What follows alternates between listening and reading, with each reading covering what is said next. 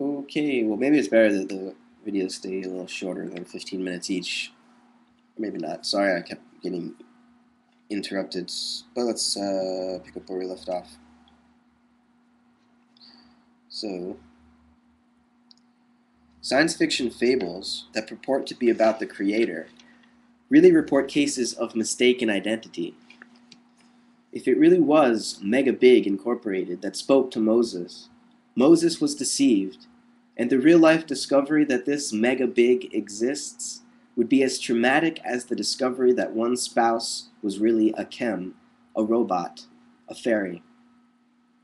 Not that the pious would need to abandon their belief in God, but that they would have to admit that much of their information about God came from a dubious source. Would a similar discovery about fairies similarly discommode believers? If most stories about fairyland turn out to be somewhat distorted accounts of visits to the nearer stars or to an alongside natural universe, and regular contact gradually acclimatizes us to the alien ways, would that vindicate believers? Suppose Dawkins' gossamer winged little persons turn out to be of insect descent, a rare variety of lepidopteran that has carried the death's head sort of camouflage an extravagant step further.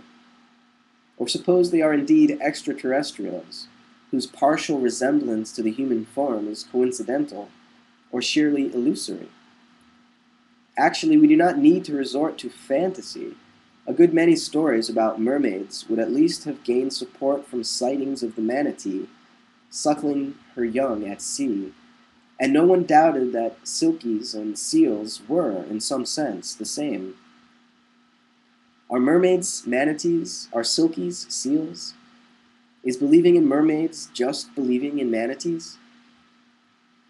Or is it merely believing a number of false things about manatees, such that any rational believer would be glad to learn the truth? We can, of course, vary the account. On one version, those who first saw manatees imagined that they were seeing women with fishes' tails, and heard their singing. They named the creatures mermaids, and told as many foolish tales about them as they did of gorillas, lions, and their human neighbors. Increased acquaintance showed us our error. Mermaids don't carry mirrors, nor comb their hair, nor prophesy disaster, nor pull personable young men down to their deaths, although they might look a bit as if they do, or as if they would. On this, the Kripkean view, mermaids exist, although they have very few of the properties traditionally ascribed to them. Just so, Renaissance scholars could agree that Virgilius Maro existed once, although he was not the great magician that medieval fable painted. On the other version, sailors who already knew about mermaids at first identified dugongs and manatees with those fabulous beings. When they learnt their error, that these mammals have almost none of the traditional properties of mermaids, they decided, being good Phrygians, that manatees were not mermaids after all, that manatees were not discernible, or that mermaids were not discernible. If manatees had too few mermaiden traits to count as good Phrygian mermaids, perhaps some other sea mammal does. But the sad forgeries to be found in turn-of-the-century junk shops, a few bones stuck together to look like a fish-woman hybrid, can only have been intended to deceive those who wanted there to be mermaids, but who had not thought clearly enough what it was they wanted there to be. Another sort of dugong may be fascinating, like a coelacanth, but isn't magic. Coelacanth. If the Loch Ness Monster turned out to be a plesiosaur descendant, as Dawkins briefly imagines, that would at least be a new species. If it's an otter, or a family of otters, or a waterlogged tree, then there seems little point in crowing that Nessie is real, even if all sightings and corresponding namings were the otters or the trees. Even if it is a plesiosaur, or if all sightings of the water horse were really of the presumably extinct giant beaver, the magic's gone. If that's the Loch Ness Monster, then the Loch Ness Monster does not exist. It seems much more likely that talk of the monster, which now has a tinge of romantic nationalism to it, was once on a par with other legends of kelpies, water horses, and the Nukkalavi. The lower part, this is a quote from George Douglas's Scottish Fairy Tales as cited by Briggs. The lower part of this terrible monster, as seen by Tammy, was like a great horse with flappers like fins about his legs, with a mouth as wide as a whale's.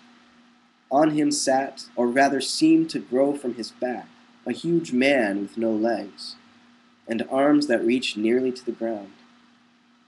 His head was as big as a clew of Simmons, a clew of straw ropes, generally about 3 feet in diameter. And this huge head kept rolling from one shoulder to the other as if it meant to tumble off. But what to Tammy appeared the most horrible of all, the monster was skinless. This utter want of skin added much to the terrifying appearance of the creature's naked body, the whole surface of it showing only red, raw flesh, in which Tammy saw blood, black as tar, running through yellow veins, and great sinews, thick as horse tethers, twisting, stretching, and contracting as the monster moved. Trying to find a zoological analog for this creature would be like deciding that the headless corpse which wandered the Aztecs' hallucinatory forest, the hideous wound in its chest opening and shutting with the sound of a woodman's axe, was really a rare woodpecker. Even if some such ordinary event or creature was sometimes mistaken for the monster, we would still be no nearer an understanding of why people so mistook. Mention of the Nukkalavi and the sinister habits of mermaids will remind us that Dawkins' gossamer-winged little persons are very unlike the fairies of tradition. Gossamer wings appear on de Lancre's devils in 1612, but it seems to have been Pope, Alexander Pope, who made them whimsical. Quote, "Some to the sun their insect wings unfold, waft on the breeze, or sink in clouds of gold." End quote. The Cottingley fairies, supposedly photographed in 1917, quote, "seem the very model of the butterfly-winged, gauze-clad fairies of the children's magazine illustrations." End quote. Again from Briggs. But that is exactly why, quote, "every feeling revolts against believing them to be genuine," end quote. If they were, improbably, it can only have been a joke on the part of beings noted for their trickiness and powers of illusion. Rather as a being encountered in outer space, who says he's God most certainly is not. So a fairy that allows itself to be photographed is no true fairy. Quote, "Fairyland is an invisible world within which the visible world is immersed, like an island in an unexplored ocean." From Evans Wentz. That painty-winged, wand-waving, sugar-and-shake-your-head sort of impostors, as Kipling's Puck describes them, may also by now have their own sort of reality. They are not traditional fairies, any more than rare Lepidoptera. Fairies are big or small, vulgar brownies and boggarts, or elephant servants of the fairy queen, well-meaning or malicious.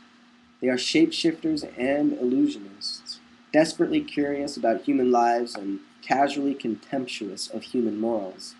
For some, this makes them damnable. Perhaps Yeats was right that fairies, the city, are too simple for us. Quote, It is one of the great troubles of life that we cannot have any unmixed emotions.